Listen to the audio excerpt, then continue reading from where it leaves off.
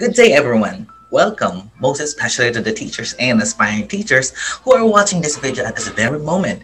Last time, I showed you the remedial instruction that could help us correct sight word knowledge deficit, and I hope we all learned from it. Now let us talk about one of the skills from phonemic awareness, which is sound blending. What is sound blending? Sound blending is an example of phonemic awareness skills. It is the ability to build words from individual sounds by blending sounds together in sequence. We use this to help our students familiarize themselves with the sounds for each of the letters. Also, this is to help them blend the sounds together to determine the word. Allow me to show you an instruction for sound blending. This is the overview of the instruction.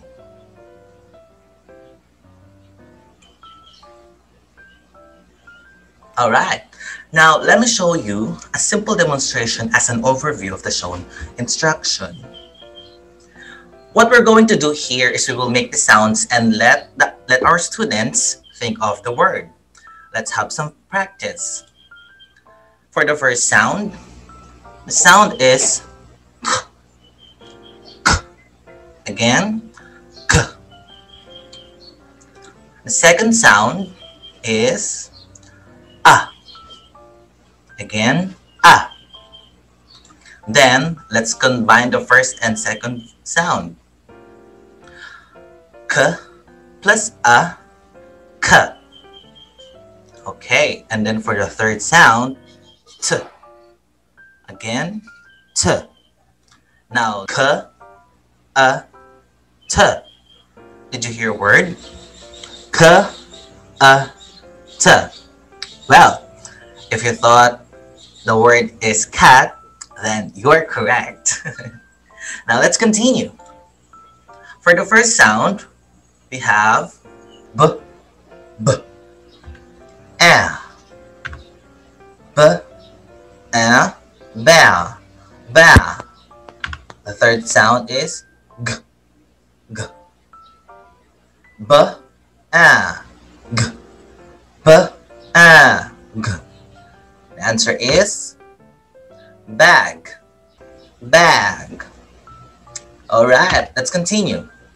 The first sound here is p, p. The second sound is e, e. Let's combine the first and second sound. Pe, pe. And then for the last sound,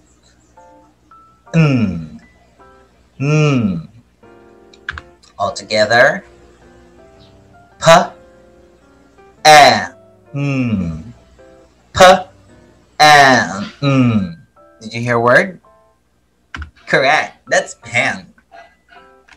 Now we see phonemic awareness is the ability to hear and manipulate sounds in spoken word, and at the same time understanding that spoken words and syllables are made up of sequences, speech sounds. Without it, phonics makes little sense, and that's one of the reasons why it is essential to learning to read an alphabetic writing system, because letters represent sound. Now, sound blending practices could help our students acquire such, but much to its potential to remediate, there are still challenges for us teachers, and some of these are the followings. Although there are 26 letters in the English language, there are approximately 40 phonemes or sound units in the English language. Note that the number of phonemes varies across sources. Second, sounds are represented in 250 different spellings. Like for example, F, the sound F. As spelling, it could be PH, letter F, GH, and FF, like Philippines, fan, enough, GH. The sound units phonemes are not inherently obvious and must be taught. The sounds that make up words are co-articulated. That is, they are not distinctly separate from each other. And that ends the discussion for today. Again, this has been Gabriel Genota, and I hope you learn a thing or two from our discussion. Until next time.